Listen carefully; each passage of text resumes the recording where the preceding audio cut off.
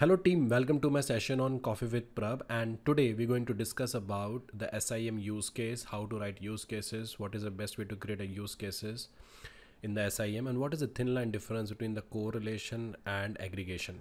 My name is Prabh Nair. For more information, do check my LinkedIn profile. If you're new to the channel, do subscribe to my YouTube channel and click on the bell icon to make sure you should not miss my future videos on a similar topic. So without wasting a time, let's start with the first part. Thank you.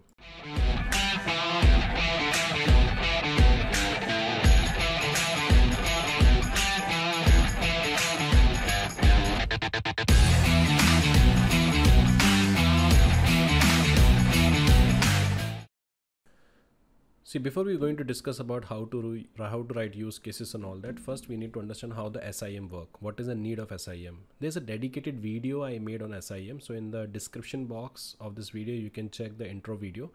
But just for your visibility and all that, let me explain again why we need a SIEM. See, what happened is when you're talking about your traditional network infrastructure, suppose this is the firewall we have. Okay, it is basically connected with the switch.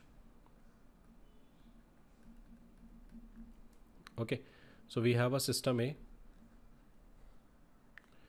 we have a system B, we have a system C. Okay, so now what happened is there is a IP which is called as a 1.1.1.1. It was able to bypass the firewall. So firewall generate the log, then it went to system A, it generate a log, it went to B, it generate a log, it went to C, it generate a log. Okay. Now, as an investigator, I need to go to each and every system to collect the log and correlate, which is a problematic task. That's why what happened is we introduce the concept of log management system. So this is basically called as a log management system. So now what happened? Any activity happen on the firewall, any activity happen on the A, B, and C. They don't store the logs. They basically pull the log to log server. But problem with the log server is manually we need to review and correlate the log, which is always a tough choice.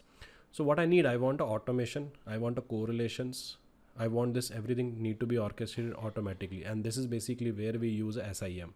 So log management plus data analytics plus automation. Okay, that is basically the combination called as a SIEM. So now we have a SIEM. So in the SIEM, what happened? Any activity happen on the firewall, any activity happen on the B, C, D, all information is basically go to the SIEM. SIEM will collect the log, correlate the log, generate the event, and that event will be notified to the administrator, and according to that, he will confirm is it an incident or not. So event is always generated by the tool. It is an incident discovered by the human. Okay. So SIEM play a crucial role in safeguarding your informations. Okay. It providing a real-time analysis. Okay. But the question is, what is the event we need to generate? What is the notification we need to give to the administrator? So proactively he can work on that. And that is why in the SIEM we creating a use cases. If this happen, this should be the activation. Did this happen? This should be the activation. So that is called as a use case. So developing a use case and correlation rule is a pivotal in enhancing the efficiency and effectiveness of the SIEM system. So here we have a two objective. The primary is to create and implement the use case that addresses specific security concerns within the organization. And secondary is basically develop the correlation rule that enable the SIEM to detect and respond to the identified security threats or events. So to understand that in more detail, we have a case study. So let's understand by the help of case study. So financial institution is there, which is called Aspirant Bank. They want to safeguard the IT infrastructure. Okay. They want to safeguard the IT infrastructure from the potential cyber threats. So that is basically the goal they have. Okay. Now in this scenario, and they have a threat called unauthorized access, data breach, and other malicious activity. So this is the concern.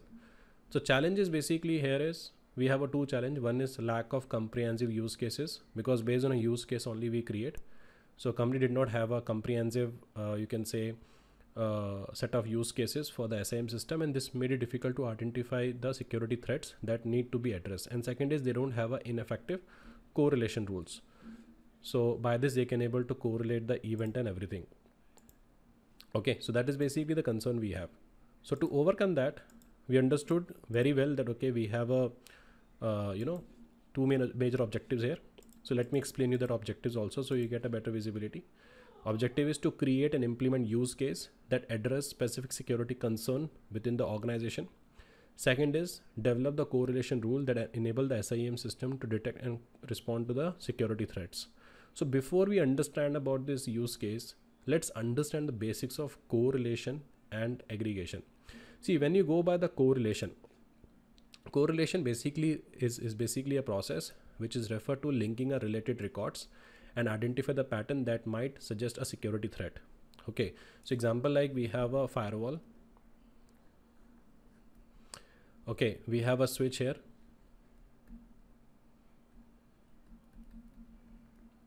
We have a system A, we have a system B, and we have a system C. Okay, so there is an IP called 1.1.1.1. So it bypassed the firewall, it went to A, it went to B, it went to C. Okay, so we have collect the information from all the sources. That is called collection. Then we aggregate, that's called aggregation. But to link that aggregate information, we have a correlation. So correlation refer to linking a related records, identify the pattern. So here linking record mean we need to identify the information related to the 1.1. So we identify this information on the firewall at 10:40 p.m. 10:41 we identify in the system A, 10:42 we identify in the system B, 10:43 we identify in system 3. So this is basically called as a correlation. But how to identify this correlation? So we have a multiple techniques. So first is by the pattern recognition, where we identify the pattern of event that might indicate the cybersecurity threat. Example, multiple failed login attempts, which is followed by the successful login. That is called pattern recognition. Okay, that is the one. Second is basically called as a rule base. We can utilize the predefined rule and criteria to identify and correlate the related events. And third is basically alert. If it's matched, it generates an alert for a security team when correlate event that match the threat indicator is identified. So example, if user log in a system from a different geographical location, simultaneously correlation rule can flag this impossible travel, indicating a potential security incident. So that is how we have a correlation. On the other side, aggregation is basically referred to collection consolidate data from a various source to minimize the volume and simplify the analysis. So here we consolidate the data, we combine the log and event data from a various source into the unified format, because what happened is system A, suppose is Windows, A is window. Okay, B is basically called as a Linux system. So Linux generating a different way to generate a log, Windows generating in a different logs. Their state of format is different. Okay, so we consolidate the log, we normalize the log, we reduce the volume. We're reducing the volume of log data by consolidating similar or repeated data. And normalization is basically we converting a data into common state. As I said, Windows generating a log in a different format, Linux generating a log in a different format. So it is a role of our aggregation to convert the data in a common format. So aggregated all failed login attempt across the various platform service to analyze and report the overall security posture regarding an authentication attempt. And then on that, we basically apply the correlation. Okay, so that is the parameter we have. So to understand more in detail, correlation is all about linking related events and identifying patterns that suggest the potential security threat, focus on understanding and identifying complex incident. And aggregation is all about collecting and consolidating data to manage it effectively and ensure the analysis is sufficient and manageable, and focusing on data management and simplification. So first we aggregate and then we correlate. Okay. So that is the example we have. So let's understand with the case study how to create a use cases so you get a better visibility. So when you're talking about the case study, we have some actions plan. First, we need to identify and create the use case. Second is we need to develop the correlation rules. Then we basically implement and test. Then we have an incident response, and then we have a continuous monitoring and improvement. Okay, I repeat again, in order to create a use cases and all that, the first step is identify and create a use cases. The second step is called develop the correlation rule so that you can able to avoid the duplications. Then we implement and test that rule. Then we, based on that, we discover the incident, we respond to the incident. And based on that, we improve the overall program, which is done through the help of continuous monitoring and improvement. So that's something is basically we're going to perform. Okay, so we have a first use case, unauthorized access detection. So that is basically my goal. Okay, I want to detect the unauthorized access. So objective is to identify and alert any unauthorized access to sensitive information. Fine. So what is the metrics we are setting is data required is user login data, access logs, system event logs. Okay. So trigger is basically multiple failed login attempts, access from the unusual locations, access during a non-business hours. So that is something is a use case we have set. What my goal is, I want unauthorized access detection. Okay, someone tried to access my server and all that, or someone tried to modify the system logs and all that. I want an alert. So trigger, we have a multiple failed login attempts. So sometime what happened, user enter wrong password. So here what we do is we set the threshold. If user enter 2-time wrong password, it is okay.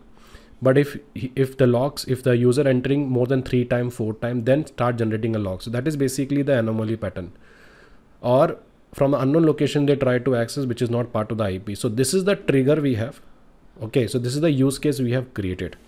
Okay, and the objective of this use case is to identify, alert the unauthorized access. Okay, so we have another use case which is called data exfiltration. It means data should not leave within the organization, or data should not leave outside of the organization. Okay, I'm talking about inbound to outbound.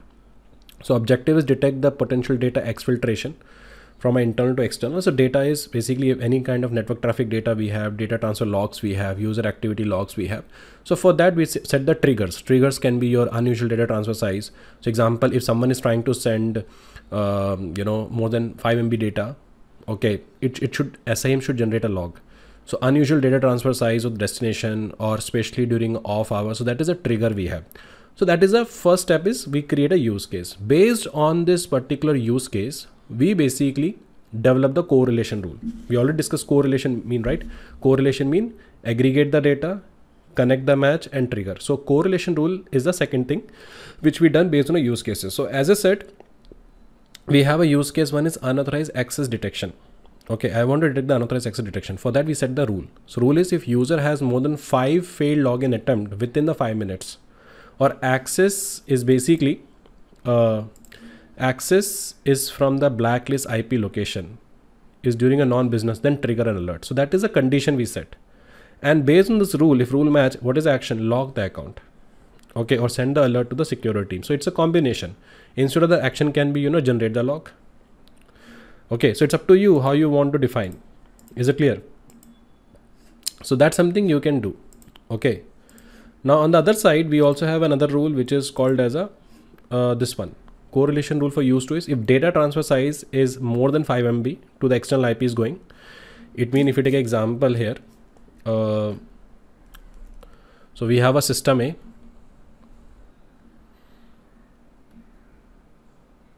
We have a system A.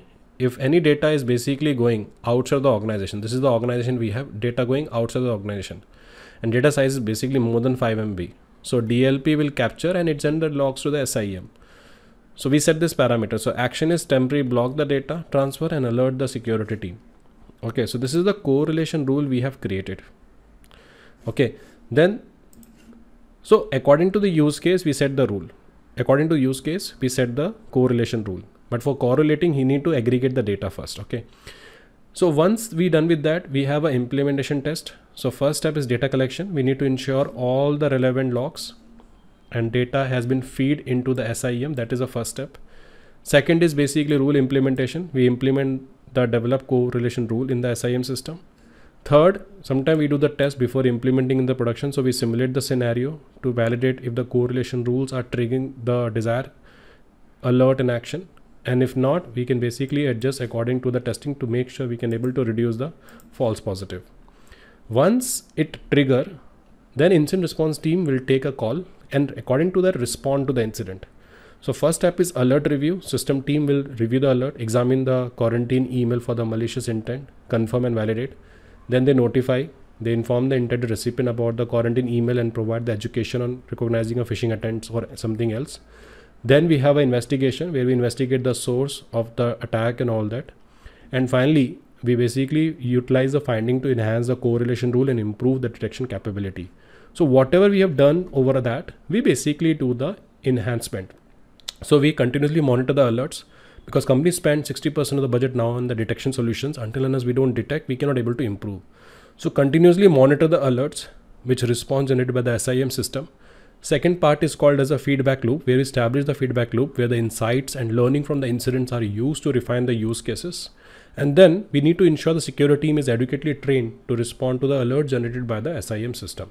So that is the overall process we have for the use cases that we create in SIEM. So do let me know, how do you find this video, and shall I make more videos on a similar topic? And if you're new to the channel, do subscribe to my YouTube channel and click on the bell icon to make sure you should not miss my future videos on a similar topic. Good day. Bye.